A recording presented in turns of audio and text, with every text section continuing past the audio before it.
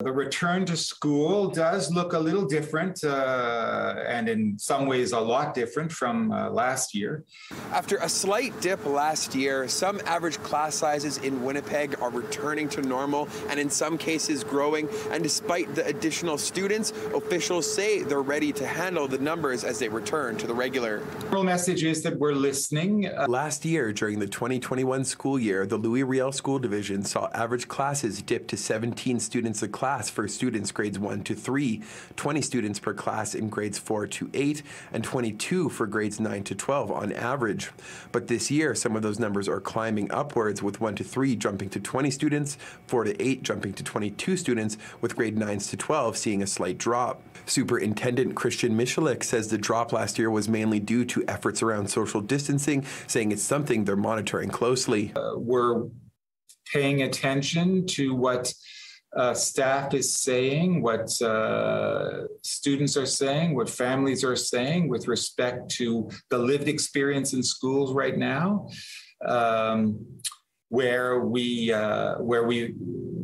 seen some enrollment pressures. We have made changes. We've added classrooms since September. The division is home to more than 15,000 students. Jeremy Robin has 2 children at the division in grade 3 and grade 8. He says he's not too worried about the increase.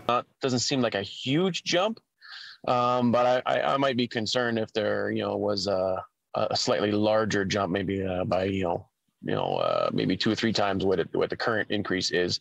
And I'm wondering if this is just the changing dynamics in the neighborhoods. He says so far communication between the division and parents has been good, and like him being excited about the return to work, he says his kids are excited about the return to the classroom. It's been a lot more fun. I enjoy the interpersonal relationships that I have. It's a lot more face-to-face, a lot more impromptu discussions. So I can imagine it being the same for my children. My 8-year-old son, he was playing online games, and sure, there's voice and video chatting and stuff like that, but it's not the same as being there in person. Those who are responsible for maintaining the schools at Louis Riel School Division in the roles of clerical workers, custodians, maintenance workers, and bus drivers say they too are well equipped to handle the increase, noting while there is some worry, they're working through it. Yeah, so far I believe we are.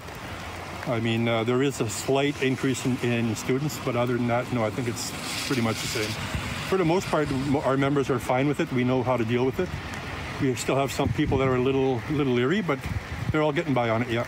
Officials with both CUPE and the division say they're working every day to ensure the facilities that children are learning in are safe, clean, and ready to support education in the province.